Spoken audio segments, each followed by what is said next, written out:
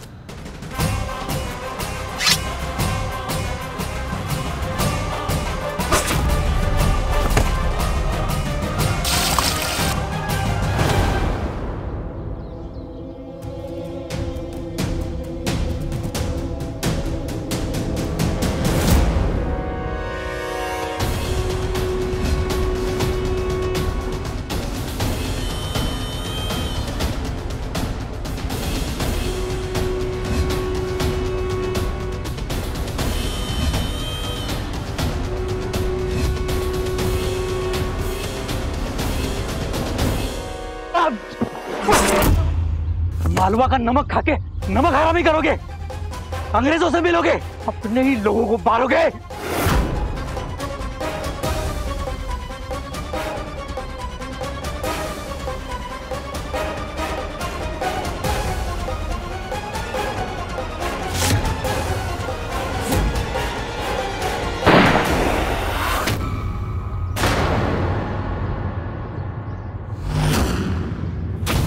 अहिल्या,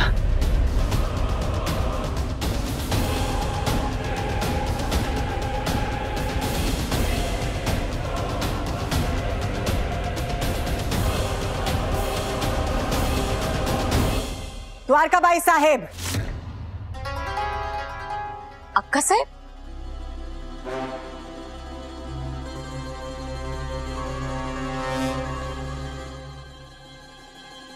ये क्या है द्वारकाबाई साहेब? जब भी हम यात्रा में जाते हैं हमारे पीठ पीछे कोई ना कोई तमाशा जरूर खड़ा होता है। अक्का साहेब, तमाशा मैंने नहीं, आपकी लड़की सुनबाई है ना, अहिल्या, उसने किया। और अब मुझे दोष दे रही हो? अक्का साहब, आप अभी अभी तो आई हो, आप जानती भी क्या हो? आपको पता भी है कि अहिल्या ने कितना अपमान किया है जावई साहब का, मेरा और मालेराव का, उस अंग्रेजों का मुद्दा लेकर, और आप उसकी तरफदारी कर रही हो।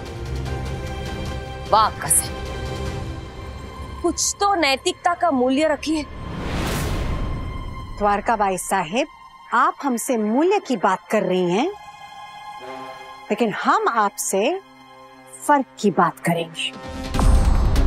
और फर्क है द्वारकाबाई साहेब, आपकी और हमारी सोच में बहुत फर्क है। और फर्क ये है कि हम मालवा के हित के बारे में सोचते हैं और आप सिर्फ स्वयं के हित के बारे में सोचती हैं। और इसीलिए इसीलिए हम मालवा की बड़ी रानी हैं और आप मझली रानी।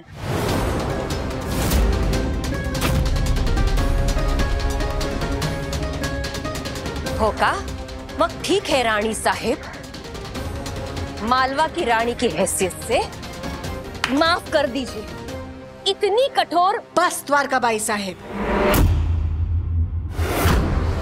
बस। जावाई साहिब को लेकर हमारे और अहिल्या के विचार एक हैं और हमेशा एक रहेंगे। अब कौन व्यक्तिगत पसंद के तौर पर निर्णय ले रहा है, बताइए जरा। चला।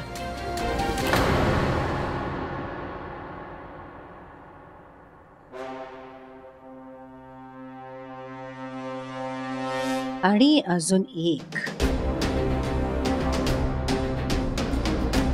आप समझ नहीं है द्वारकाबाई साहब। आप सिर्फ स्वयं के बारे में सोच रही हैं और उस आग से खेल रही हैं जो पूरे मालवा को भस्म कर देगा। आपकी ये छोटी छोटी आकांक्षाएं, आपका अपने संबंधों को लेकर मोह मुक्त होना, ये सब एक दिन सब कुछ बर्बाद कर देगा। क्योंकि आप नहीं जानती कि असलियत क्या है। द्वारकाबाई साहिब, आप जानती हैं कि माले राव इस वक्त यहाँ नहीं है और अहिल्या किसी मुसीबत का सामना कर रही है। लेकिन अगर हमारी बेटी को कुछ हुआ तो हम आप या तुम्हें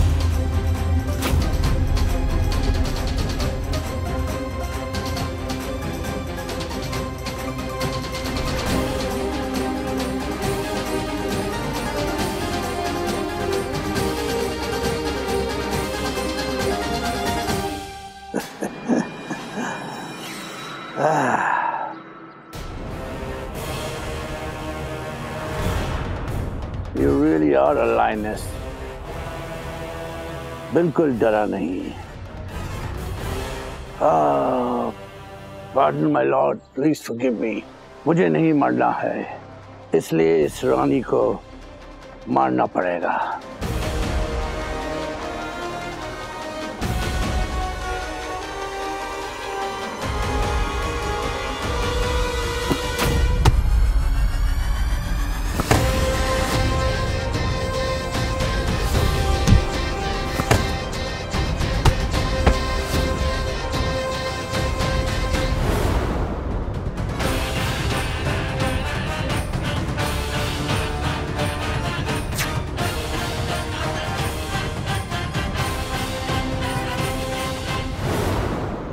मैंने कहा था ना, हारी हुई बाजी को जीतना हम मराठा लोगों को बहुत अच्छे से आता है। मौत के जबड़े से हम लोग हर रोज जिंदगी खींच कर लाते हैं। अपने जख्मों का जश्न मनाते हैं हम लोग। उठो,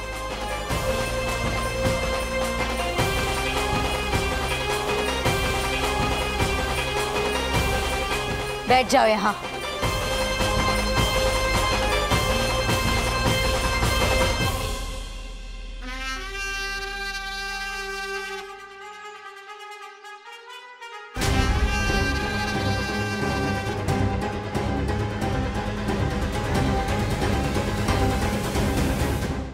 Damn you two. मैंने कहा था ना, ह्यूज, पासा पलटने में देर नहीं लगेगी। समय बड़ा बलवान होता है। तरक्की, आधुनिकीकरण या किसी भी तरह के सकारात्मक नयापन से हमें कोई आपत्ति नहीं है। हमारे बाबा साहेब बड़े सूबेदार मल्हारराव होलकर और मैंने हमेशा बदलाव का स्वागत किया है और आगे भी करेंगे। जानते हो तुम्हारी समस्या क्या है? तुम्हारी समस्या ये है कि तुम बदलाव प्यार से नहीं लाना चाहते, बल्कि कोड़े के डर पर लाना चाहते हो। डर का घिनौना खेल खेलना चाहते हो तुम। बदलाव लाकर हमारे लोगों के चेहरे पर मुस्कुराहट नहीं, उन्हें तकलीफ देना चाहते हो तुम, और वो हम लोग कभी भी बर्दाश्त नहीं करेंगे।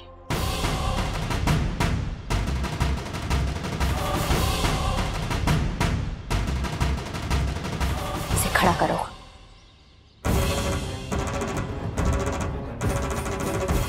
खड़े हो जाओ।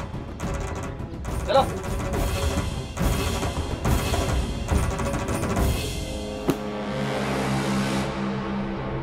अब मैं तुम्हें दिखाती हूँ। चलो।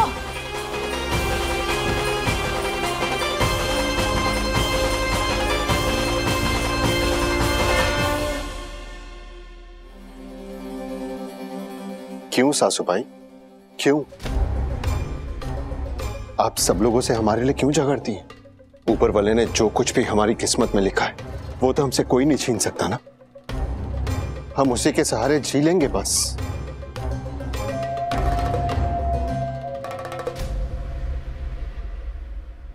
छोटी रानी ने अंग्रेजों की आवाज श्रृंखला को अपने अधीन कर लिया है।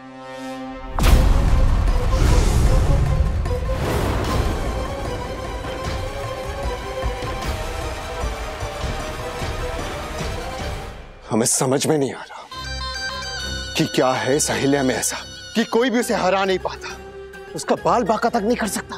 पहले चंद्रावत और अब ह्यूज। और क्या हो गया इन लोगों को? जिनकी ताकत का लोहा पूरी दुनिया में फैला हुआ था, अहिल्या ने उन्हें भी पराजित कर दिया। हमें तो समझ में नहीं आ रहा सासूबाई कि हम कभी भी उस अहिल्या को हरा पाएंगे या नहीं। नहीं जावई साहिब, वो दिन आएगा, जरूर आएगा। बस हमें अपनी गलतियां नहीं भूलनी चाहिए और वार करने की जगह बदलनी होगी।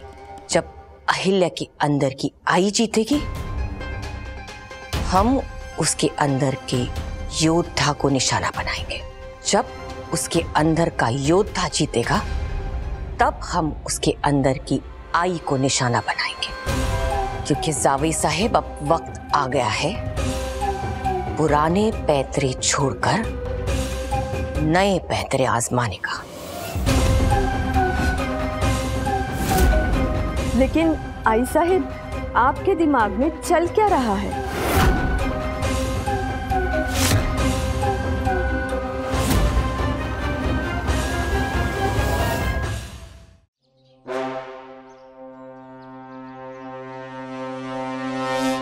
देखो, इन सब को देखो, ये है तुम्हारे सताए हुए लोग। लेकिन अब तुम्हारी गुलामी और तुम्हारा अत्याचार हम लोग बर्दाश्त नहीं करेंगे। हम लोग बंधे हुए हैं अतिथि देवो भव इस सूत्र से। अफसोस कि इसका मतलब तुम कभी भी नहीं समझ पाओगे। अंग्रेज होना, तुम्हारी सभ्यता भी अंग्रेजी है। लेकिन यहाँ भारतवर्ष में जहाँ देवों को पूजा जाता है, वहाँ मेहमानों को भी पूजा जाता है, देवता समान माना जाता है। अगर मैं चाहूं तो अभी इसी वक्त तुम्हारा गला घोट कर हर उस इंसान का बदला ले सकती हूँ जिसके साथ तुमने छल से, बल से जुल्म किया है। लेकिन नहीं, ये करना ठीक नहीं होगा, क्योंकि हमारे लिए बदलाव के साथ, आधुनिकता के साथ अतिथि देवो भव के मायने नहीं बदले। तुमने मेरे घर में घुसकर मेरे अपने बेटे को बहला फुसला कर इस दस्तावेज पर मोहर लगवाई।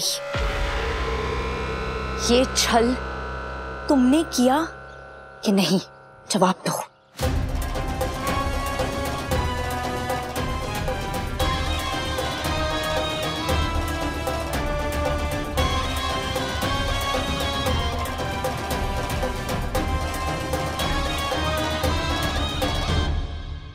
अब बताओ।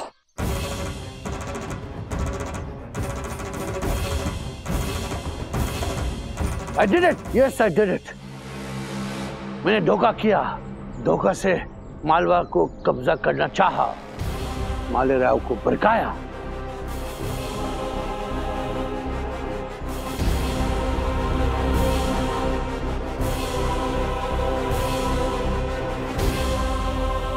और मालवा वासियों, ये हमारा मालवा है, ये हमारी धरती है, जिसे हमारे पूर्वजों ने अपने खून और अपने पसीने से सींचा है। अगर इस पर कोई भी बाहर वाला आकर कब्जा करने की कोशिश करेगा, इसके संसाधन जो दरअसल तुम्हारे हैं, इन्हें इस्तेमाल करने की कोशिश करेगा, तो आप सब क्या करेंगे? मार भगाएंगे, मार भगाएंगे, मार भगाएंगे, मार भगाएंगे, मार भगाएंगे, मार भगाएंगे।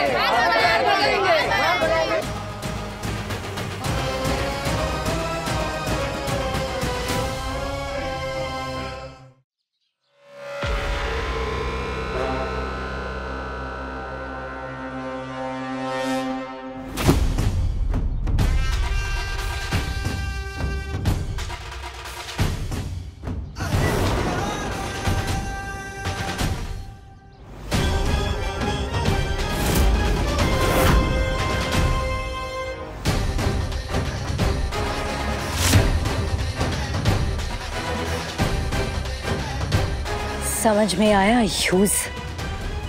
आतिथ्य मांगोगे, उपहार मांगोगे तो भरपूर मिलेगा, लेकिन देश मांगोगे, राज्य मांगोगे तो वजूद तुम्हारा चकनाचूर मिलेगा।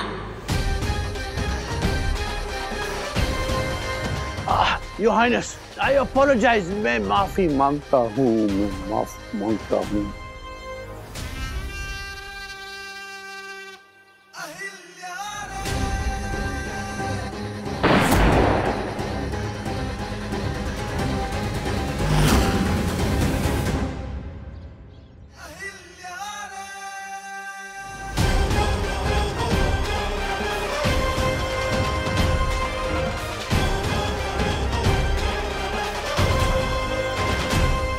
अब समय आ गया है होलकर साम्राज्य का ध्वज लहराने का।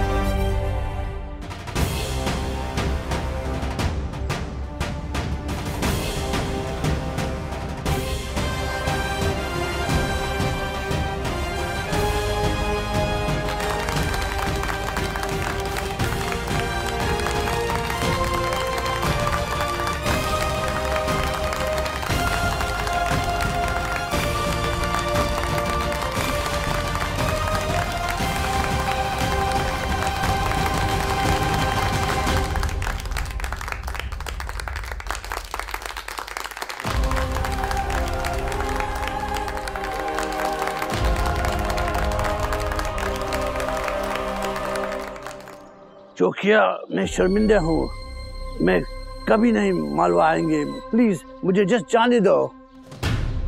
इतनी जल्दी कहा? तुम सिर्फ मेरे गुनहगार नहीं, तुम भारतवर्ष के जनता के गुनहगार हो, मेरी मालवा की जनता के गुनहगार हो। आज मैं पूरी दुनिया के सामने एक उदाहरण पेश करना चाहती हूँ, जिससे पूरी दुनिया को पता चलेगा कि जब भी कोई भारतवर्ष के जनता के सामने आंख उठाकर देखेगा तो उसका क्या अंजाम होगा और उसका क्या हश्र होगा। अब सुनो ह्यूज साहिब, तुमने इस धरती और यहाँ के लोगों के साथ बहुत अन्याय किया है। अगर तुम यहाँ से जिंदा बचकर जाना चाहते हो तो अपने घुटनों के बल बैठकर जमीन पर अपनी नाक रगड़कर मेरी जनता से माफी मांगो, तभी जाने मिलेगा।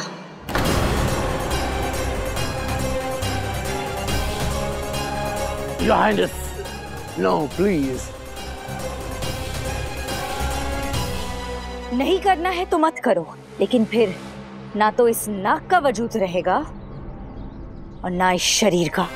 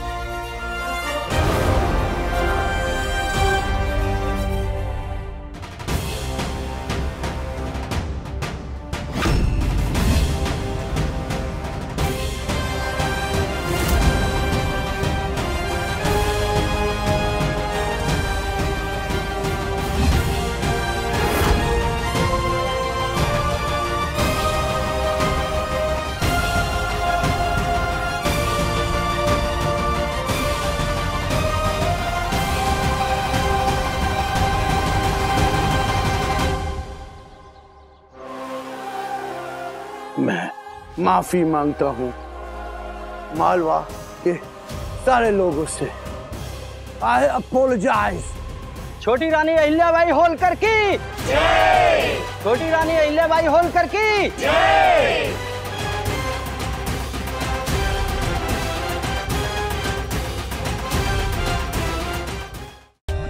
For more updates, subscribe to our channel, click the show links and enjoy watching the videos.